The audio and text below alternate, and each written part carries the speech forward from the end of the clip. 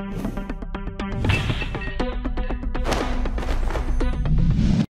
everyone, Adriel with ActiveDEMAND here. Today I wanted to show you how to set up one of these organizational Kanbans. These are a board style view that let you see a bunch of companies categorized and move them around between different areas. Let's get started. Now to start, we're going to go into account settings under administration, and we're going to go create our custom field. So we're going to go down here, we've got organizations. I'm going to add a custom field type.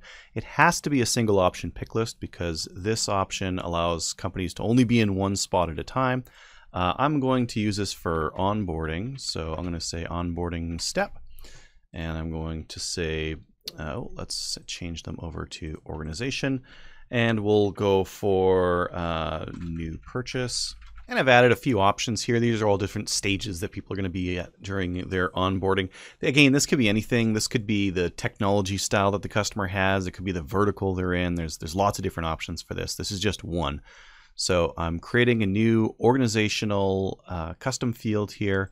I'm going to save that. Save the account, and then I'm going to hop on over to the dashboard. I'm going to add the widget, configure it,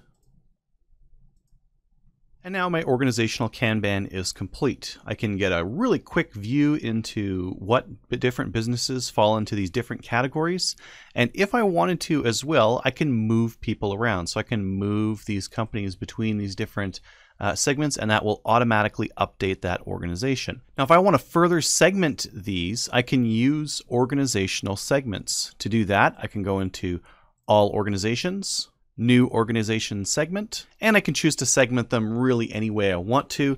Let's just say companies in Canada. Let's go down and change the country, and we're going to make sure that that's the organization country equals Canada. I'm going to save that segment. Now, when I go back to the dashboard, I can use that segment and apply it to my Kanban board and just see the companies that are in Canada. I don't expect a lot of them to be in there, but we'll take a look. And there we go.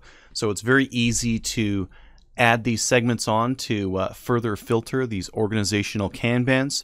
You can use these to very easily see how many companies you have in different categories, whether that be the types of technology they have, the types of company they are. If you're going to be doing account-based marketing, it's also a fantastic way of seeing where each of those different companies are in each different step.